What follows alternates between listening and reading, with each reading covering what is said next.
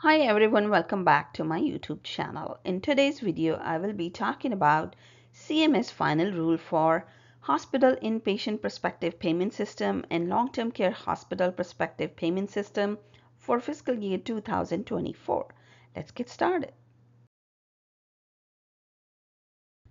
On August 1st, 2023, the Centers for Medicare and Medicaid Services, or CMS, issued the fiscal year 2024 Medicare Hospital Inpatient Prospective Payment System and Long-Term Care Hospital Prospective Payment System Final Rule.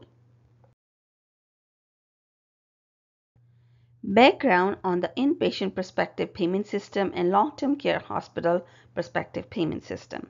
CMS pays acute care hospitals, with a few exceptions specified in the law, for inpatient stays under the Inpatient Prospective Payment System. Long-term care hospitals are paid under the Long-Term Care Hospital Prospective Payment System.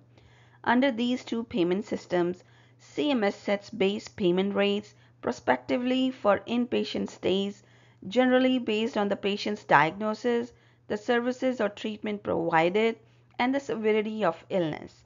Subject to certain adjustments, a hospital receives a single payment for each case depending on the payment classification assigned at discharge. The classification systems are: for inpatient prospective payment system, we have Medicare Severity Diagnosis Related Groups, or MSDRGs, and for long-term care hospital prospective payment system, we have Medicare Severity Long-Term Care Diagnosis Related Groups, or MSLTC DRGs.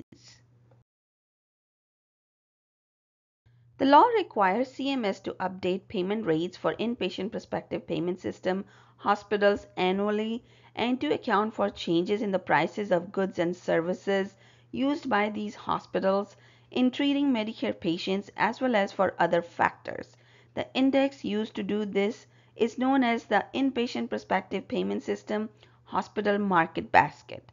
The Inpatient Prospective Payment System, or IPPS, pays hospitals for services provided to Medicare beneficiaries using a national base payment rate adjusted for a number of factors that affect hospitals' costs, including the patient's condition and the cost of hospital labor in the hospital's geographic area. CMS updates long-term care hospitals' payment rates annually according to a separate market basket based on long-term care hospital specific goods and services. Changes to payment rates under Inpatient Prospective Payment System.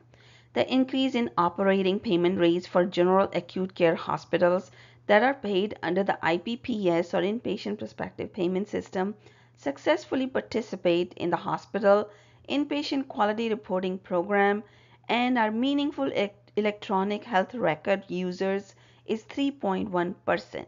This reflects a projected fiscal year 2024 Inpatient Prospective Payment System hospital market basket update of 3.3%, reduced by a statutorily required 0.2 percentage point productivity adjustment. The update reflects the most recently available forecast of the price proxies underlying the market basket, including projected increases in compensation. Hospitals may be subject to other payment adjustments under the Inpatient Prospective Payment System, including payment deductions for access readmissions under the Hospital Readmissions Reduction Program, or HRRP, payment reduction of 1% for the worst performing quartile under the Hospital Acquired Condition, or HAC, reduction program, upward and downward adjustments under the Hospital Value-Based Purchasing, or VBP, program. The increase in operating and capital inpatient prospective payment system payment rates will generally increase hospital payments in fiscal year 2024 by $2.2 billion. In addition, CMS projects Medicare disproportionate share hospital, or DSH, payments and Medicare uncompensated care payments combined will decrease in fiscal year 2024 by approximately $957 million. This change reflects the CMS Office of the Actuary's use of updated estimates and data in its projections.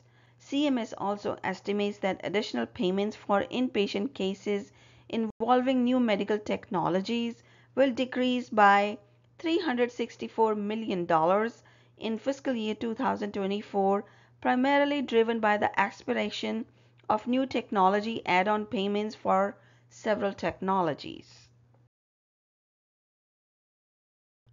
Changes to payment rates under long-term care hospital PPS or prospective payment system. For fiscal year 2024, CMS expects the long-term care hospital standard payment rate to increase by 3.3% and long-term care hospital prospective payment system payments for discharges paid, the long-term care hospital standard payment rate to increase by approximately 0.2% or $6 million, due primarily to a projected 2.9% decrease in high-cost outlier payments as a percentage of total long-term care hospital prospective payment system standard federal payment rate payments. After consideration of public comments, CMS made modifications to the methodology used to determine the long-term care hospital PPS high-cost outlier threshold for discharges paid, the long-term care hospital standard federal payment rate, and finalized a threshold that is notably lower than in the proposed rule. Continuation of the low-wage hospital policy. CMS will continue temporary policies finalized in the fiscal year 2020 Inpatient Prospective Payment System / Long-Term Care Hospital PPS final rule to address wage index disparities affecting low-wage index hospitals, which includes many rural hospitals. At this time, CMS only has 1 year of relevant data from fiscal year 2020 that CMS could use to evaluate any potential impacts of this policy. As CMS does not have sufficient data from the time period this policy has been in effect, CMS believes it is appropriate to continue the policy while we obtain and review additional data. Rural emergency hospitals and graduate medical education. This rule also includes changes to graduate medical education or GME payments for training in the new Medicare provider type, the Rural Emergency Hospital or REH, which was established by the Consolidated Appropriations Act of 2021 to address the growing concern over closures of rural hospitals. These changes help support graduate medical training in rural areas by allowing these rural hospitals to serve as training sites for Medicare GME or graduate medical education payment purposes after they become rural emergency hospitals. Health equity impacts. The rule also advances one of the goals of the CMS framework for health equity 2022 to 2032 to more explicitly measure the impact of their policies on health equity. As part of their growing capabilities in this area, CMS is adding 15 new health equity hospital categorizations for the fiscal year 2024 Inpatient Prospective Payment System payment impacts. Moving forward, one of the priorities of the CMS framework for health equity 2022 to 2032 is to expand the collection, reporting, and analysis of standardized health equity data. As additional data become available, CMS plans to incorporate it on an ongoing basis into their impact analyses. Changes to the new COVID-19 treatments add-on payment or NCTAP. In response to the COVID-19 public health emergency, CMS established the new COVID-19 treatments add-on payment or NCTAP for eligible discharges during the public health emergency.